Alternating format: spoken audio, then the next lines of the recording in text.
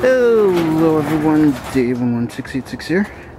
So I wasn't sure what I was going to do a vlog about today, so I figured I'd do one about our car, which is a 2011 Buick Enclave.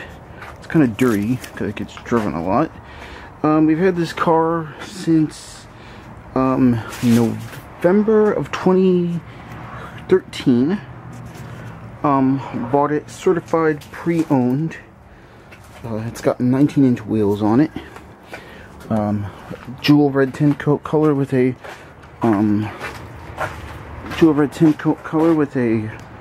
black interior. This is the CXL trim, which is the top of the line trim. Other trim levels include the CX trim. So I'll show you on the inside real quick. This car, for those of you who may be new to my channel, replaced a 2005 Chevy Trailblazer that was getting a little bit long in the tooth. That car had 110,000 miles on it. Actually, it's still being driven today.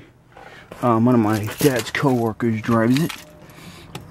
But basically, this has been a good car to us. We've taken it on a few trips to Michigan and to Springfield, Illinois. So, I'm going to go ahead and start it up real quick.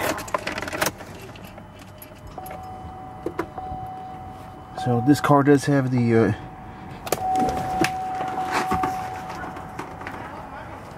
oh, it's just my neighbors. This car does have the little driver information system. Ooh, 14.9 miles to the gallon. That is not good. This car gets bad mileage. Has 59,603 miles. So we bought it with 35,000. As you can see, the gauges do a nice little sweep. I love this interior. It's got wood on the steering wheel, leather, these beautiful gauges. It's just a great car. Absolutely love it. It's very comfortable. Has a third row seat. It's got massive amounts of room in the back, especially for my nephew and all the stuff a 5-year-old needs. We'll pop the hatch here.